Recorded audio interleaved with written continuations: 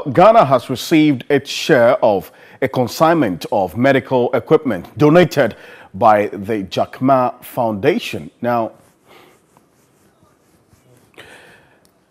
and that's Alibaba Foundation as well, to help combat the spread of coronavirus as a COVID-19.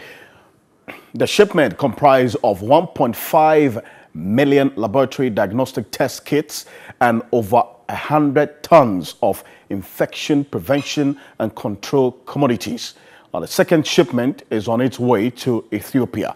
So those pictures you're seeing brings in some good news. This relief initiative was launched by the Prime Minister of Ethiopia, Dr. Abiy Ahmed, the Jack Ma Foundation and the Alibaba Foundation as part of actions towards implementation of the Africa Joint Continental Strategy for COVID-19 led by the African Union through Africa CDC.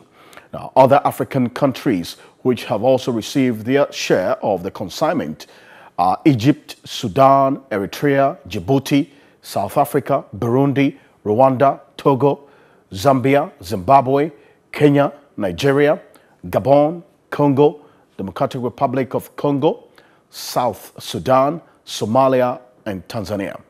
Ghana has recorded now 68 cases confirmed and 2 deaths of the coronavirus. So that's the good news indeed that's coming through right there with this consignment arriving there.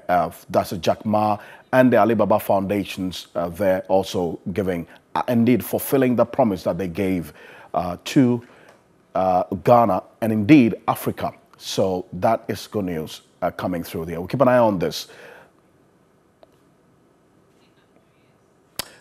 You're still live here on the Midday News on TV3. We're live on 3news.com and TV3 Ghana on Facebook.